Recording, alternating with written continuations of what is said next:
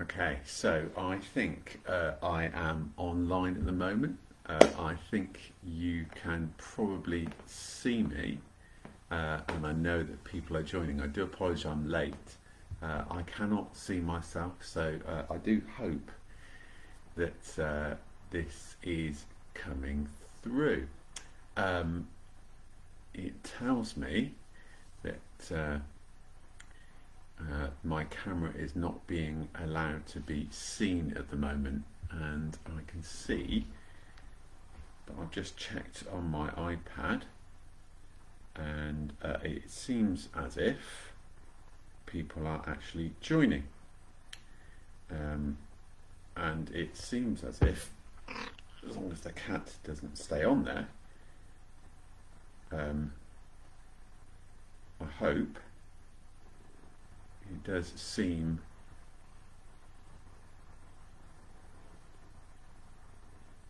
as if things are working, albeit rather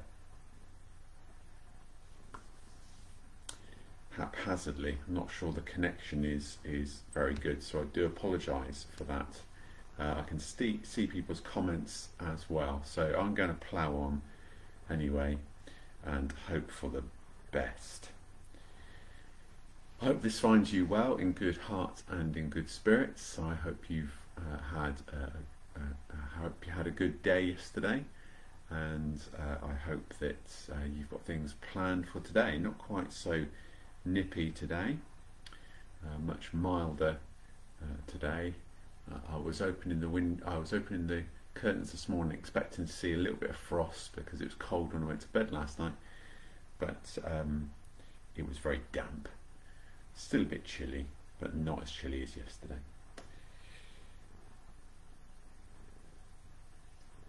I hope you have the liturgy in front of you for this Thursday. No, it's not Thursday, it's Friday. Friday, the 3rd of December. Now, if you bear with me a second, I'm going to go and get my book.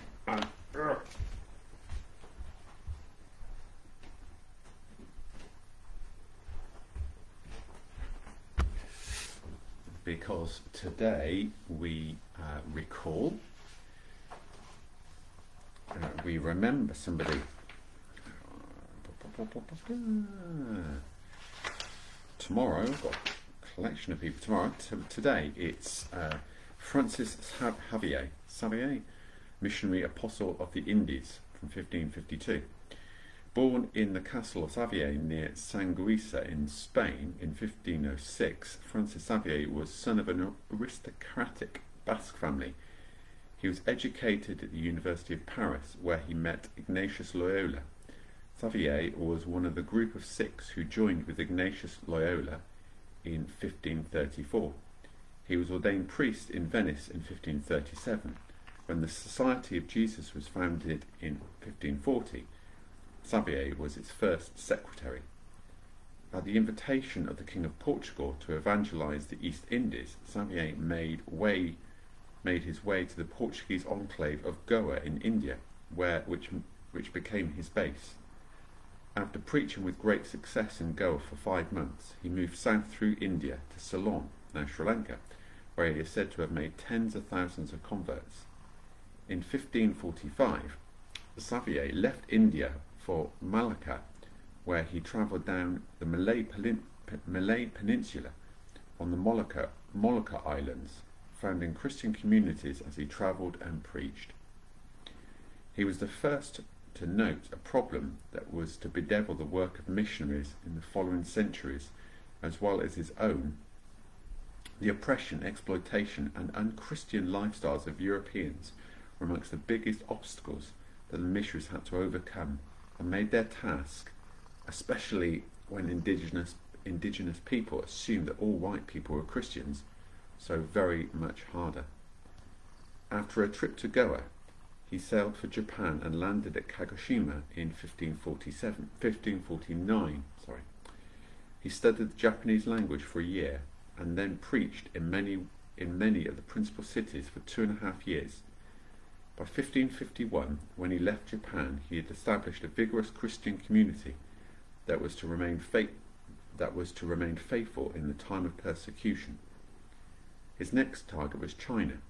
To gain entrance to that country, then closed to foreigners, he persuaded the Portuguese authorities to send an embassy, of which he would be a member, to the Chinese emperor. The embassy left Goa in 1552, but no farther than Malacca. Xavier continued alone, arriving at Sankian, a small island near Macau, in 1552. There he died on the 3rd of December that same year, after repeated vain attempts to reach the mainland. His body was returned to Goa for burial. Francis Xavier died at the early age of 46, yet in his short life he proved to be one of the most effective missionaries of all time. Though the official Jesuit figure of 700,000 conversions at the hands of Xavier's hands is no doubt an exaggeration, it gives some idea of the sheer scale of his work, and if Xavier's achievements are a tribute to his total commitment to mission work, they also indicate the success of his strategy, in which he sought in each area he visited to target those groups, children in South India, local rulers in Japan, most likely to be receptive to the gospel, to give it a foothold in the indigenous culture and to propagate it within their communities. Francis Xavier, or Javier. I believe Swindon has the highest population of people from Goa outside Goa. Certainly did a couple of years ago. And they are faithful members of particularly the Catholic churches around the town. What I thought was particularly interesting in reading that biography was that there was a recognition that the behaviour of those coming from Europe did not match the teachings of the gospel, and became a great obstacle. And as we read about exploits of those colonial powers proclaiming to be Christian, did not match up to the teachings. Javier, though, must have had some kind of integrity in what he was doing in order to establish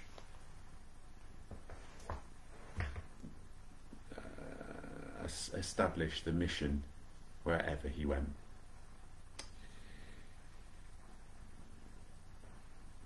Pippa is being most difficult today, I have to say. We turn to our liturgy. O Lord, open our lips, and our mouth shall proclaim your praise. Reveal among us the light of your presence, that we might behold your power and glory. Blessed are you, sovereign God of all. To you be praise and glory forever. In your tender compassion the dawn from on high is breaking upon us, to dispel the lingering shadows of night. As we look for your coming among us this day, open our eyes to behold your presence, and strengthen our hands to do your will, that the world may rejoice and give you praise. Blessed be God, Father, Son, and Holy Spirit. Blessed be God forever. The earth is the Lord's, and all that fills it, the compass of the world and all who dwell therein. For he founded it upon the seas, and set it firm upon the rivers of the deep. Who shall ascend the hill of the Lord, or who can rise up in his holy place? those who have clean hands and a pure heart, who have not lifted up their soul to an idol, nor sworn an oath to a lie. They shall receive a blessing from the Lord, a just reward from the God of their salvation. Such is the company of those who seek him, of those who seek your face, O God of Jacob. Lift up your head, O gates, be lifted up, you everlasting doors, and the King of glory shall come in. Who is the King of glory? The Lord strong and mighty, the Lord who is mighty in battle. Lift up your heads, O gates, be lifted up, you everlasting doors. The King of glory shall come in. Who is the King of glory? The Lord of hosts, he is the King of glory. Glory to the Father, and to the Son, and to the Holy Spirit, as it was in the beginning, is now, and shall be forever. Amen. The night has passed, and the day lies open before us. Let us pray with one heart and mind.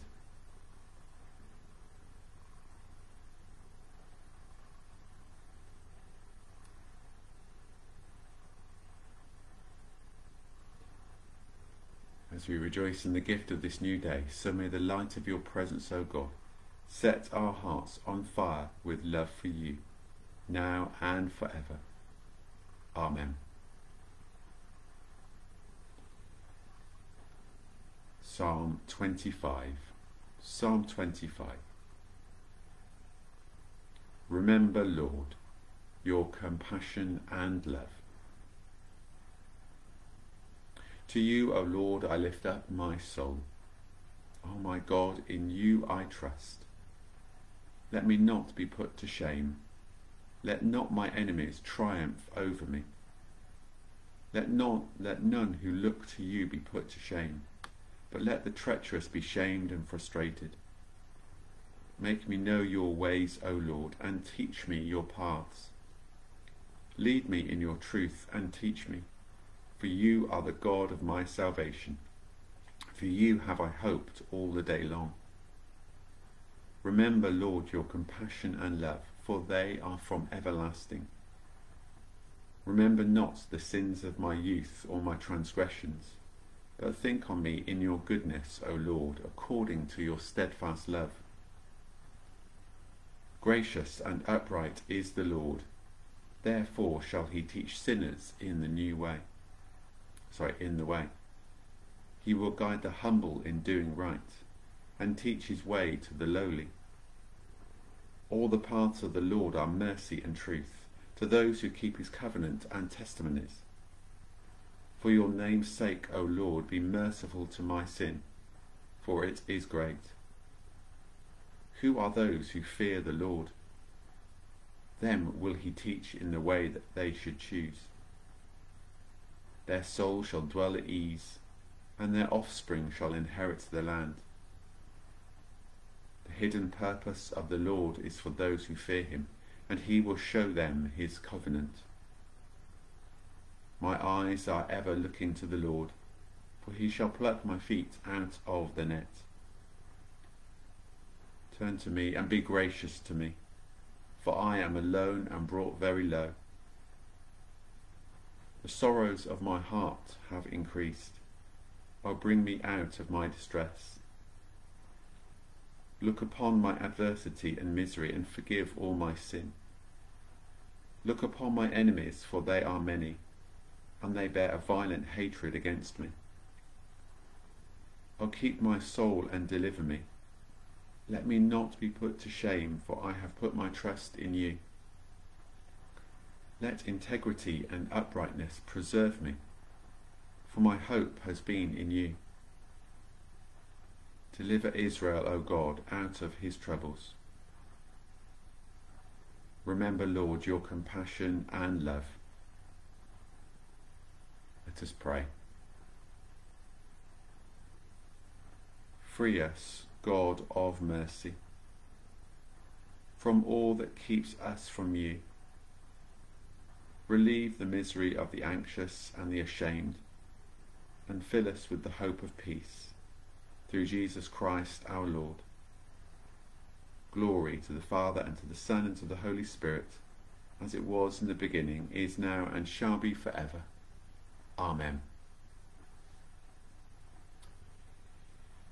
If you wish to read the Old Testament reading today, it's from Isaiah 29, verses 1 to 14. Isaiah 29, verses 1 to 14.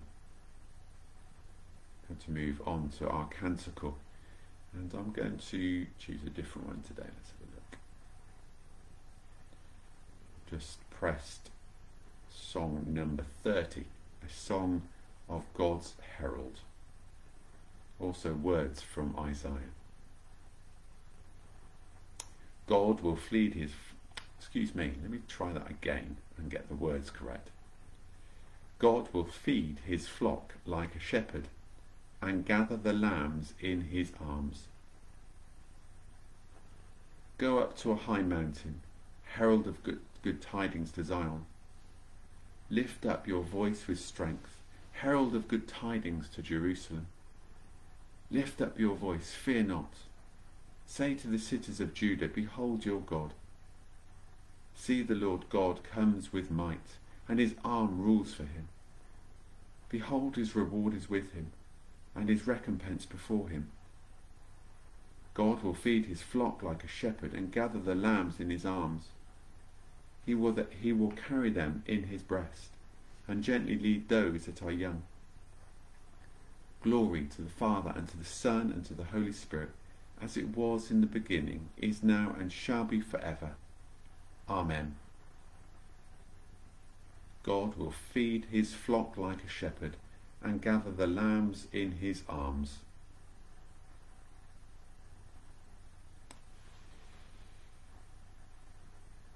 We now have a reading from Matthew, chapter 13, verses 24 to 43.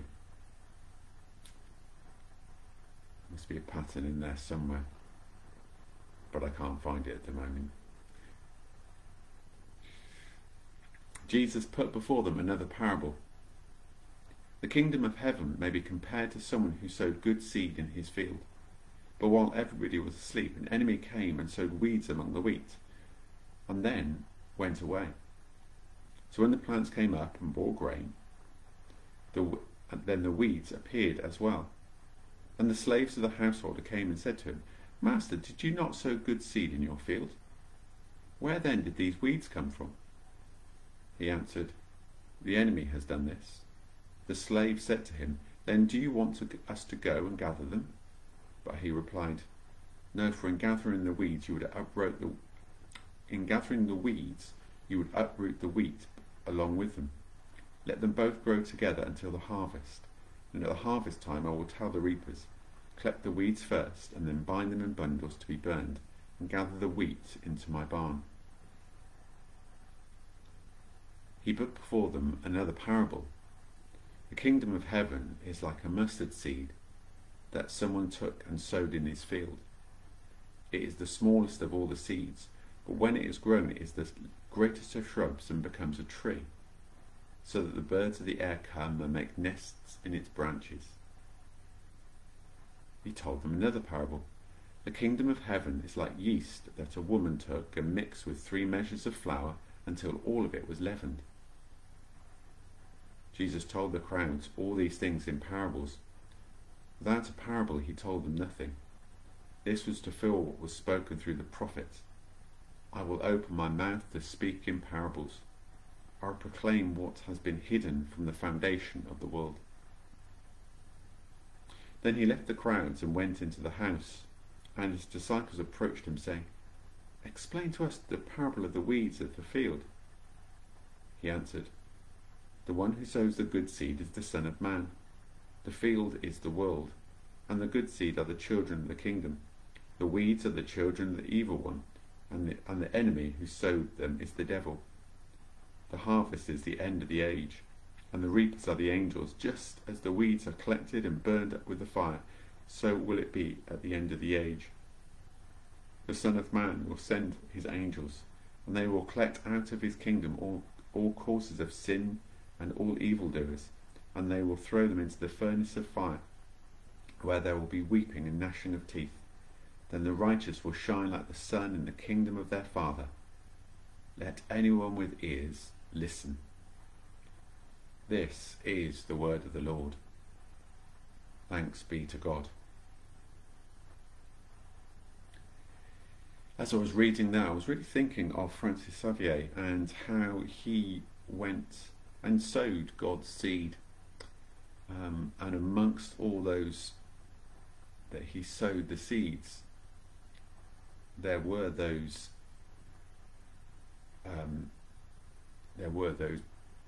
challenges of the hypocrisy of the behaviour of the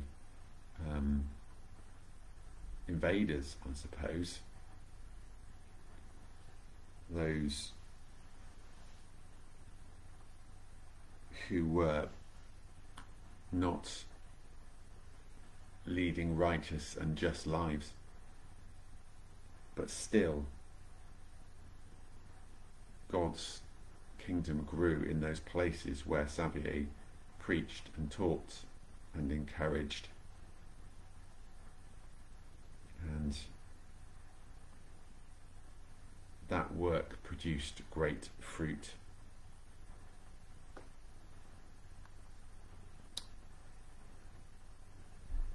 I'm going to read, if I can find it. There we go. Stephen Cottrell's thoughts on this. These words of Jesus are extremely beautiful and somewhat irritating. He teaches us in stories, just stories, nothing else. And as we discovered yesterday, stories can have more than one meaning. To understand the story, you have to get inside it. There is rarely a simple takeaway message, only a come down and chew it over invitation to dinner. What's more, Jesus tumbles one story upon another, showing us that God's kingdom can be seen and known from many different angles. Advent is a time for us to consider what the church calls the last things: death, judgment, heaven and hell, eternal life. These parables give us pictures and stories of what eternal life in God's kingdom is like. They invite us to see God's kingdom breaking in around us now, like yeast leavening the dough, or growing among us from tiny beginnings like mustard seeds. Most challenging of all, Jesus tells us that the weeds and the wheat grow up alongside each other. I think we know this. We know that there is good and evil in our world. We know that the world is not divided up into angels and demons, only frail human beings with a great capacity for good and a terrible capacity to get it wrong. We get ready for judgment by acknowledging this reality and asking for God's mercy, not pretending that we are just wheat.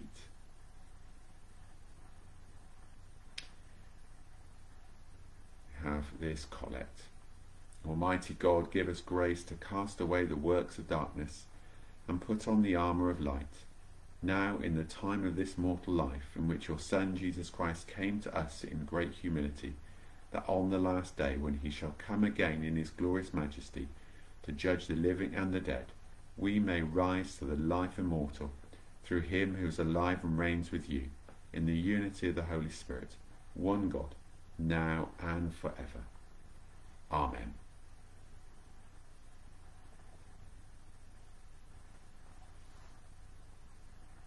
Now it is time to awake out of sleep, for the night is far spent and the day is at hand.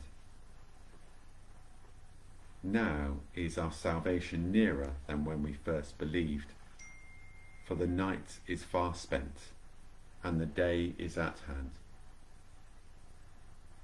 Put on the Lord Jesus Christ and make no provision for the flesh. for the night is far spent, and the day is at hand. Song of Zechariah. Look towards the east, O Jerusalem, and see the glory that is coming from God. Blessed be the Lord, the God of Israel, who has come to his people and set them free. He has raised up for us a mighty Saviour, born of the house of his servant David. Through his holy prophets, God promised of old to save us from our enemies, from the hands of all that hate us, to show mercy to our ancestors, and to remember his holy covenant. This was the oath God swore to our father Abraham, to set us free from the hands of our enemies, free to worship him without fear, holy and righteous in his sight all the days of our life. And you, child, shall be called the prophet of the Most High, for you will go before the Lord to prepare his way, to give his people knowledge of salvation by the forgiveness of all their sins. In the tender compassion of our God, the dawn from on high shall break upon us, to shine on those who dwell in darkness and the shadow of death, and to guide our feet into the way of peace. Glory to the Father, and to the Son, and to the Holy Spirit, as it was in the beginning, is now, and shall be forever. Amen. Look towards the east, O Jerusalem, and see the glory that is coming from God. So my page disappeared for a second then.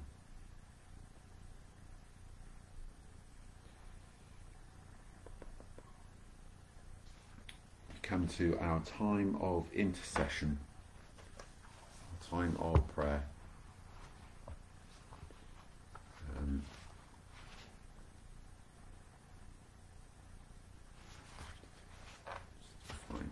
Page, but you still can't read.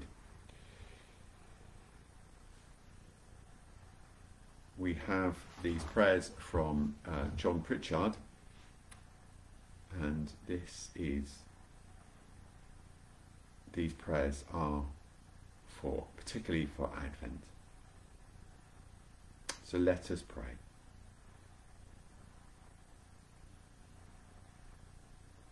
Lord, prepare us for your Advent coming.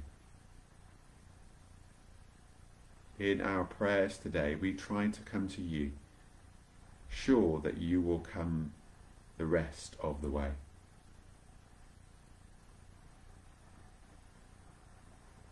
Lord, prepare us for your coming in the church. Clear out the unnecessary clutter of our church life, the piles of dead habits, the cupboards full of prejudice, the cobwebs of compromise, and the sad rota of forgotten dreams. Open our church to the free flow of your refreshing Spirit. Give to our church, our community, to your church, Lord, and to each of those places where your church gathers together, a new, revitalized vision and hope. We yearn to belong to you, Lord.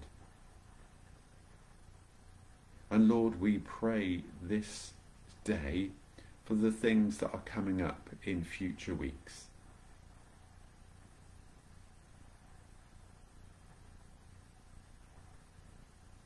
We pray, dear Lord, for the various carol services and concerts, gatherings, services. Pray for Christingle Saturday scene coming up.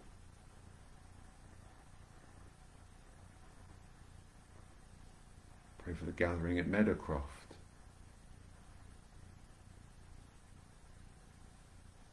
We pray for our Sunday services.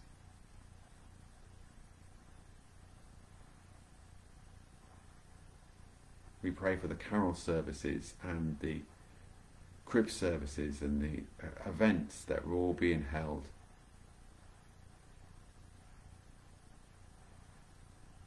We pray for each other in our lives, that at this time we might point to your coming and to the hope that that offers everybody. Lord, in your mercy, hear our prayer. Lord, prepare us for your coming in the world. Come, drive away despair from our politics. Revive our dreams of justice. Restore our passion for what is good, right and true. Establish your just and gentle rule in places where there is conflict or threat. Pray for Syria and Yemen. Pray for Ukraine and Belarus, Azerbaijan and Armenia.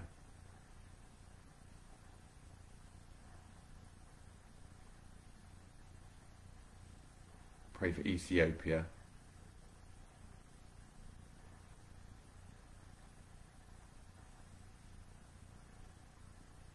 We pray for places where peace has been powerless and violent people have had their day. Set a flame to the fuse of justice.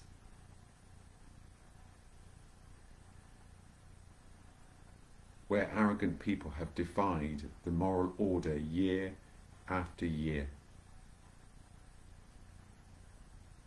Guard well the new springtime of hope, where peace has come like a gift, wrapped in reconciliation and gladness.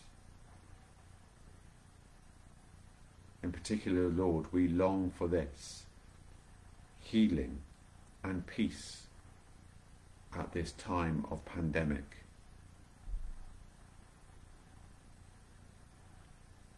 We pray for a just, right and healthy world.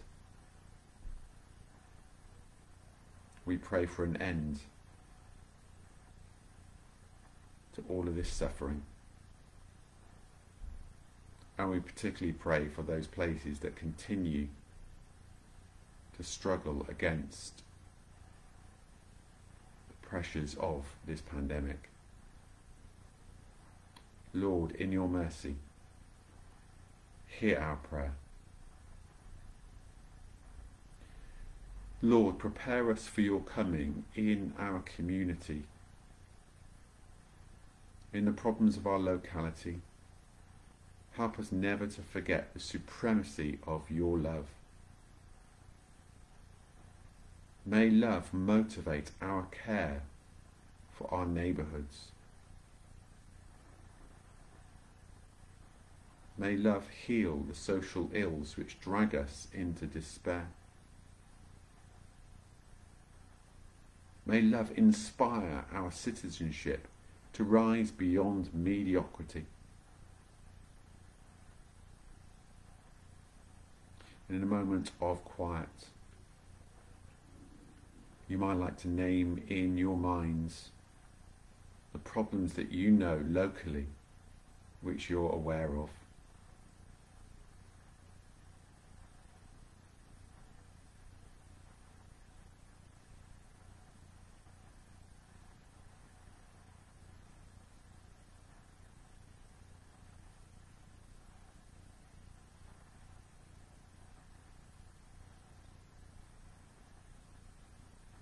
Lord, we pray that in our communities, in our neighbourhoods, we pray that love, gracious and practical, your love will find a way. Lord, in your mercy, hear our prayer. Lord, prepare us for your coming in those in need. Give us eyes to search the face of the stranger, and there to see the face of the Saviour.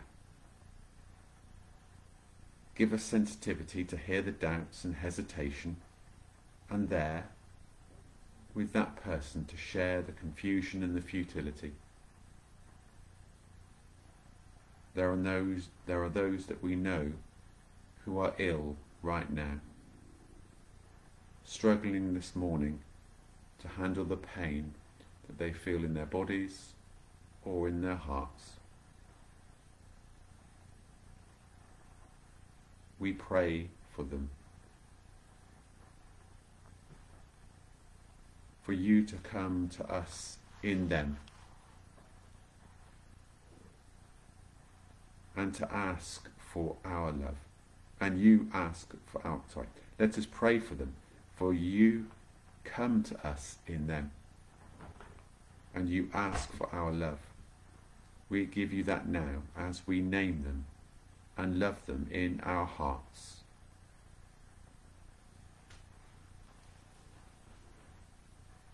We'll name some of those places, some of those people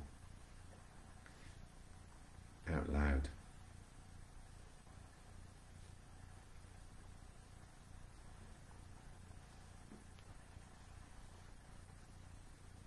Mark, Addie, William, Pauline, Jill, Linda, Stuart, Beryl, Eunice, George, Bob, John, Mary, Jordan, Mary, Wendy, John, Janet, Annette, Jim, Joe and the family, John, Liz, Dave and the family,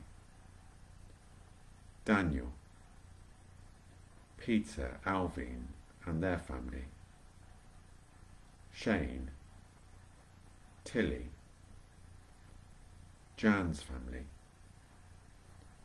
Linda and her family, Chris, Anna, Mary, Avril, Martina and Traudel and their family, Andy, Anne, Sarah, Nicholas, Martin, Jeff and Hilary, Tom, Esme, Nilva and family, Len, Peter and Bridget, Ken, Rose, Barbara, Sylvia, Gwen, Greg, Stephanie and their family, Josie, Angie, Anne, Angela, Ali and Mia, Christine, George, Leslie, George, Jonathan, Joshua, Rebecca, Erica, Angie and Barry.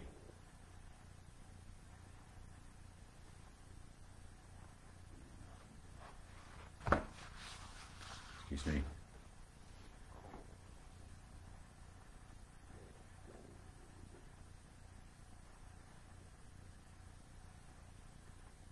Again we say, let us pray for them. For you come to us in them, and you ask for our love. We give that now as we have named them, as we have held them in our hearts. We have promised in love and prayer. Let us never forget to do. So what we have promised in love and prayer, let us never forget to do. Lord, in your mercy, hear our prayer. Advent Lord, come ever nearer, come to rejuvenate our faith, come to fortify our social conscience, come to open wide our eyes of wonder, so that when the Saviour comes, he may steal into our hearts and find them ready. Even so, Lord Jesus, even so, come, Lord Jesus. Amen.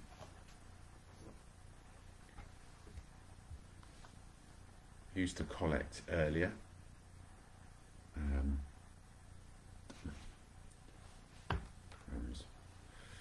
Don't think it's any harm to say it again.